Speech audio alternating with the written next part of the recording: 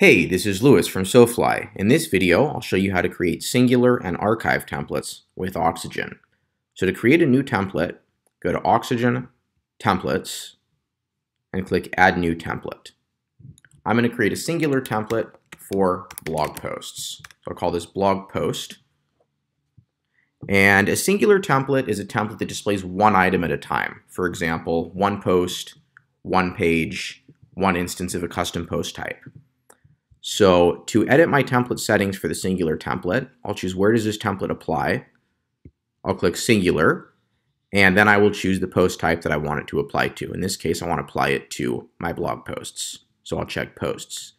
In addition, you have filtering options to only apply the template if taxonomies, tags, categories match the choices here, or if the post parent ID matches the choice selected here. I won't use any of these filtering options now. Now I'm going to set this template to inherit my main template to get my header and footer. Then once I've edited the settings, I'll have to save them before editing with Oxygen. And now let's edit the template with Oxygen. So once we're editing a singular template, we can preview every piece of content that this applies to. So I have 3 blog posts on my site. We could preview each of these. Let's design the layout for our blog posts. So I will add in a section. I'll add in a heading for the post title. Double click to edit, click Insert Data, and now I can insert the title of the singular post that we are displaying. Let's center all this. Adjust the styles a little bit. Can add in the date. Let's choose date. For more details on this, watch the dynamic data video. That covers how to insert data from your WordPress database, like your post title, date, custom fields, etc., into your posts. Let's go my title, my date. Now let's go ahead and add in the post content. Double click to edit, insert data, content. And we may want to adjust the styles of this just a little bit. Go 21. Size spacing, max width. That's probably the most common mistake I see on blog post layouts is that the line lengths are just far too long.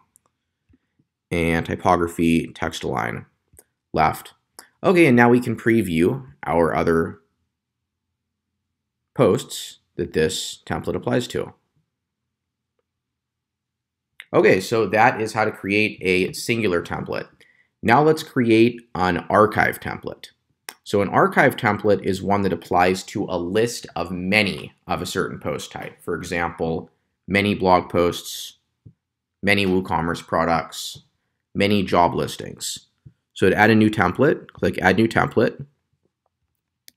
We'll call this Blog Archive, Publish, Inherit Main for the header and footer. And to make an archive template, go to Archive, and then you can choose to apply to all archives. Archives for certain taxonomies, for example, categories, tags, job types, any other custom taxonomies you have on the site. Post types, go post all custom post types on your site. Authors, you can apply an archive only to posts written by a certain author, and a date archive. So I'm just going to apply this to all archives,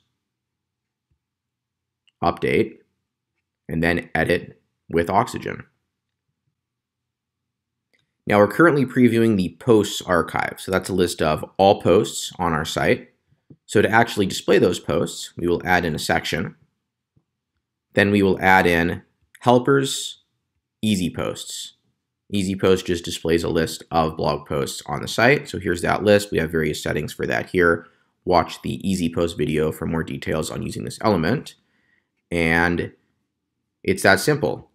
That is how to create an archive template in Oxygen. So now you've learned to create singular templates and archive templates using Oxygen. Thank you very much for watching.